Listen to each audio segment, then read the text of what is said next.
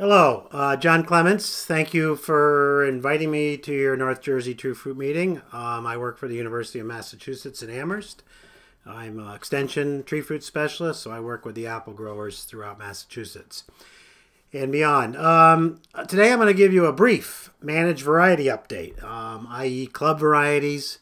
I know a little bit about the subject, but don't claim to be an expert. But anyways, let's see what we can find out about these. Oh, I said brief. Look at this. Ambrosia, Ariane, Ariwa, Atento, etc., etc.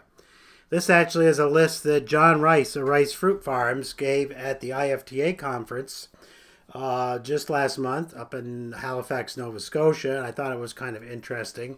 John gave a talk about retailing some of these varieties. Not all these are club or managed varieties. Some of them are just new varieties, but anyways, there's a lot of activity out there on this front.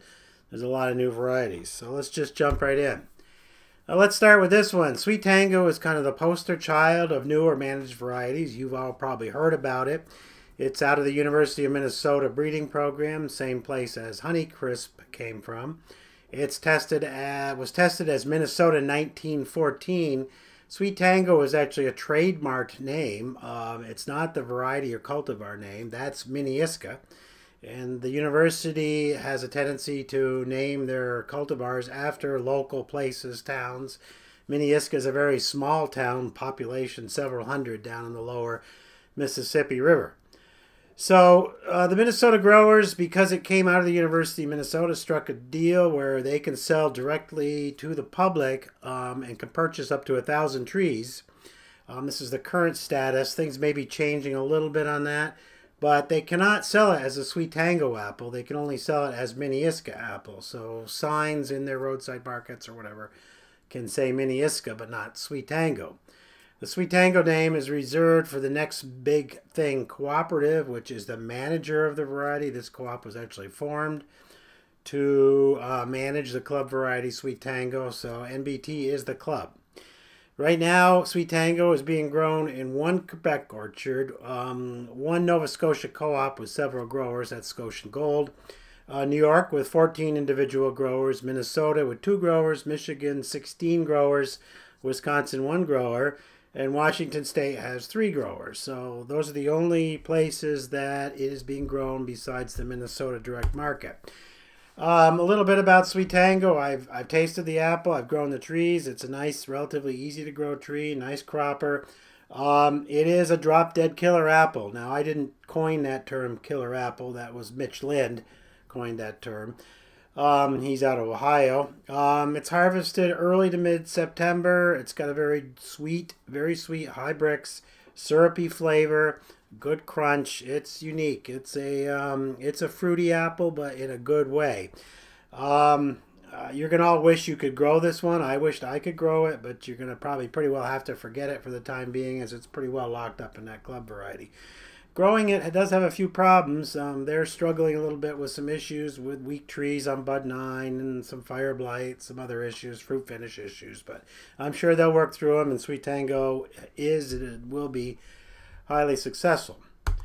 Modi. I put this one in here because it's kind of an oddball in that it really is being marketed currently only in Europe, Italy in particular. I like it because it's a Liberty by Gala Cross, and maybe some of you know they used to call me Mr. Liberty. I worked with Liberty many years ago back in Vermont, the University of Vermont. But, you know, it seems to me an apple with that parentage should be a pretty good apple. Now, it is also scab resistant. The North America International New Varieties Network and Farmington Fresh owns the right to these apples. Farmington Fresh is a grower, packer, and shipper out of Stockton, California. Right now, they are planning on 200 to 600 acres in California's Central Valley, and that's it. What I thought's unique about this apple in Italy, it's being marketed as a low carbon footprint apple. I just think it's kind of interesting that they're marketing it as eco-friendly. I'm sure there's some organic production of it. But anyways, Italy and parts of Europe are where it's being produced. I kind of hope that California gets sick of it and we'll be able to grow it, because I think I like it. It would be a good apple for us. I've got some trees up in Belchertown. Harvested in early October. They were 3 inches in diameter. Now these are young trees with a light crop load, but good fruit size, nice and bright red. Good firmness, good sugars. Picked at about 4 starch index, and I thought they tasted very good. Better than Liberty. It's a Liberty killer, which I'm not sure what that's saying, but could be a lot better, and that's why I wish we could grow it. It doesn't store very well, neither does Liberty. Win Kogel here in New Jersey has been experimenting with Retain on Liberty, and he says it works very well, so maybe Retain is something, if we ever get Modi, which I hope we do, that could be used to keep Modi longer. All right, let's talk a little bit about Minnesota 55. It was tested as Minnesota 1955. It's a new kid on the block.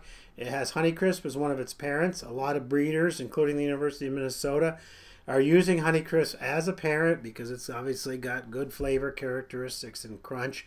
The University of Minnesota has given the rights to vertically market Minnesota 55 to stem milk growers out in Washington.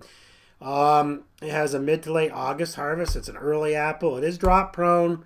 I've tried them. There's good flavor, crispness. They say it stores very well. There's a picture of some young trees. You can see the drop. Again, Retain may be needed to help these apples along, but I'm sure they'll figure out that problem too with time. It's an apple that you're going to wish you could grow it once it comes out and you see it, but forget it unless you buy land in Minnesota. My understanding is Minnesota growers, again, will be able to grow Minnesota 55 in limited quantities. They may even call it by a different name, trademark name in Minnesota for the direct market retail growers, whereas Stemelt, who will be marketing it on a national level, will have another trademark name for it. Could be a little confusing. All right, SnapDragon. You've probably heard about New York 1 and New York 2, which I'll mention in a minute. These come out of the Cornell breeding program, Susan Brown. Again, Honeycrisp is a parent. Harvested in late September, New York 1 or SnapDragon.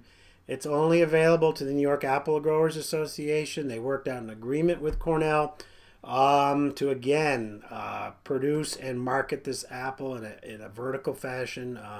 If you're a member of the New York Apple Growers Association, you will be able to grow and send it to a packing house to market as SnapDragon. It's been extensively planted already, but we don't expect the first marketable crop until this year at the earliest. So that's SnapDragon New York 1. And I emphasize New York 1 because RubyFrost was tested as New York 2. It ripens later. The growers I've talked to pretty much agree it's inferior to SnapDragon, so it's not as good an apple. SnapDragon will probably be marketed on national level, but RubyFrost will be more of a local market. RubyFrost is very susceptible to fire blight. I believe SnapDragon is moderately susceptible to fire blight. So you might as well forget growing RubyFrost and SnapDragon in the foreseeable future until they maybe get tired of it. Susan Brown at Cornell does say there's some other apples in the hopper that she may release and will be available to direct market growers, not a club or managed variety, but I'm still waiting to see that. All right, that's SnapDragon and RubyFrost. Now, across the country, we've got Cosmic Crisp. Again, this has also been getting a lot of PR and press. I find the parents on this one very interesting. Many of you are probably familiar with Enterprise. Enterprise was out of the PRI breeding program, of which Rutgers is a part of that. I'm not wild about Enterprise. It's a big apple. It's a tart apple. It has somewhat thick skin, but apparently it has some good traits as a parent. Maybe some disease resistance. Cosmic Crisp ripens late September in Washington, which would mean October for us, but that's irrelevant because it's only available to Washington growers, and it was available by a lottery for trees to be planted in 2017, so it'll be 2019, 2020. I'll be retired, hopefully, before we see that, so just forget about it, just ignore it, etc. EverCrisp, though, is something maybe some of you already have these trees on order. It's a Honeycrisp by Fuji Cross. It's a product of the Midwest Apple Improvement Association, which is a group of growers that banded together to look at new varieties coming out of various people in the Midwest. You can buy trees and sell EverCrisp apples if you join the MAIA. I think there's a $100 or $150 annual fee. But there's also, I didn't realize this, a $1 per tree royalty when you purchase the trees. And then from years 4 through 10, when the trees come into production, there's a 20 cent per tree annual tree fee, and it rises to 30 cents per tree in years 11 through 20. So you're basically paying an annual tree lease or production lease, whatever you want to call it. Go for it.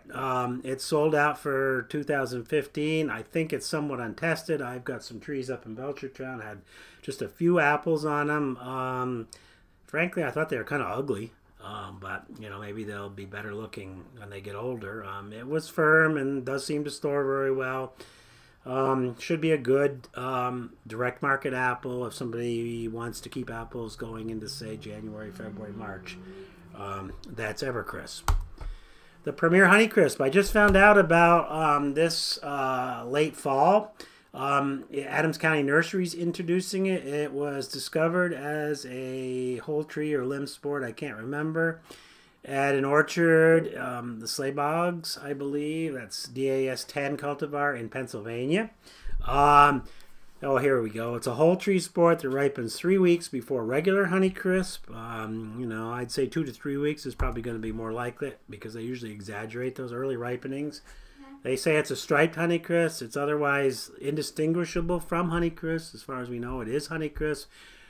We'll have to see how that one goes. However, you know, I would think that some of you might be very interested in a strain of Honeycrisp that reddens up a little earlier and is earlier harvested for your Labor Day customers. It has limited availability, I understand. Don't everyone jump up and dial your phones right now out in the hallway. But if you haven't been in touch with Adams County Nursery, you might want to get in touch with them and see if you can get some of these trees. That's Premier Honeycrisp. These apples are in the club also. I just will run through these briefly. This is actually out of National Public Radio. But some of these, I thought this was pretty good. Ambrosia is a very good apple. Has been grown in British Columbia, Canada, for a number of years now.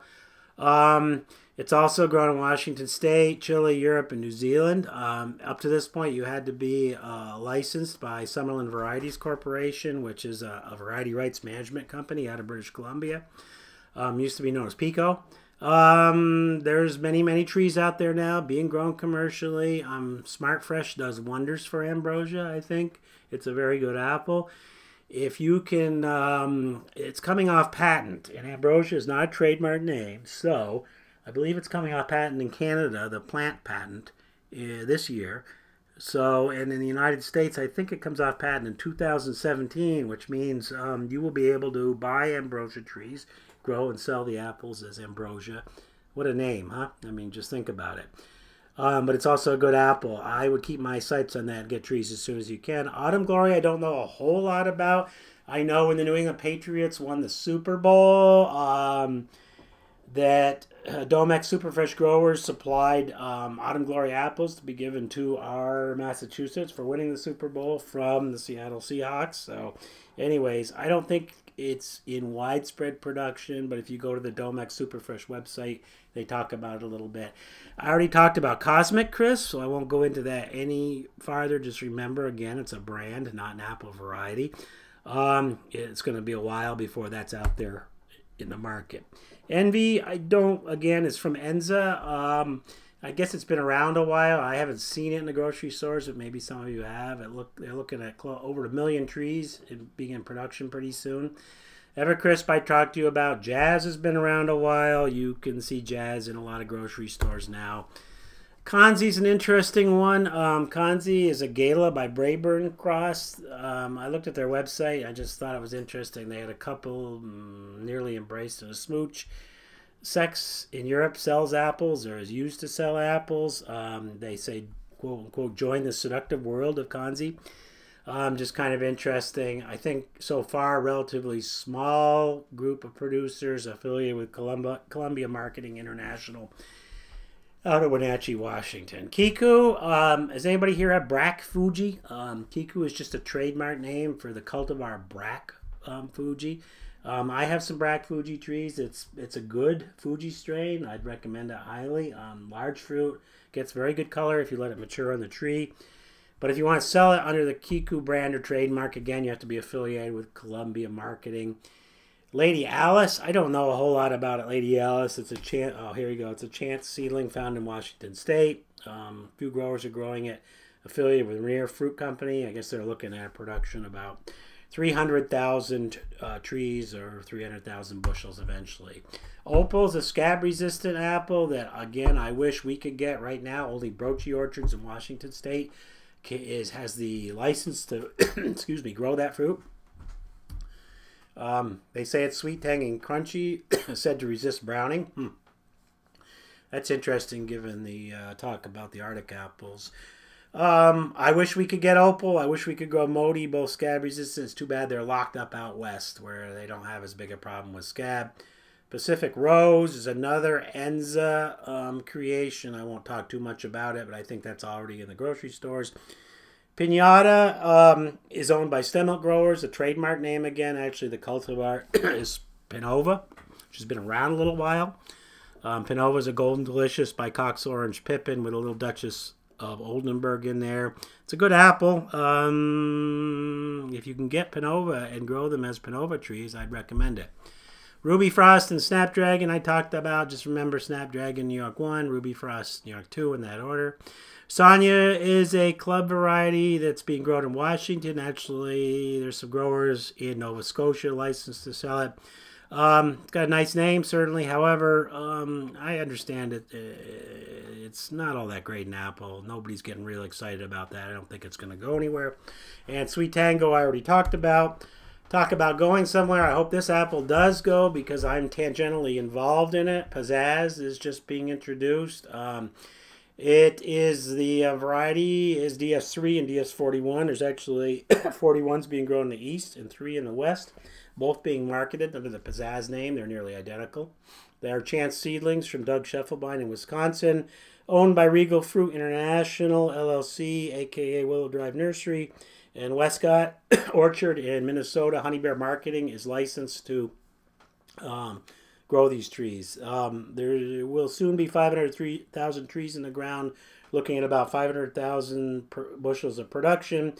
And these will be very strategically marketed for a short period of time in the middle of the winter when the luster hopefully wanes on some of the other varieties. Here's Pazazz being test marketed this past month of February in St. Petersburg, a Publix in St. Petersburg, Florida. Nice big apple, got good crunch with a little bit of tanginess to it. Pazazz is an apple that does better in storage too.